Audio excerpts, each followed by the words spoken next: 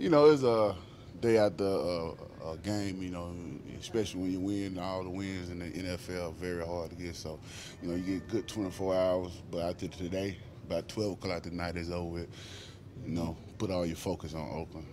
A couple of guys have mentioned the halftime speech and how they tried to match the intensity of your defensive coordinator. Take us inside that locker room. Coach there trying to get his point across, and I think he did a good job of doing it. I guess, like a lot of guys told me, that's the first time he ever, raised his voice like that. So, Coach real cool guy. So, I guess when, when you see a guy like that, that upset, he coming from the heart. So he definitely got his point across, though.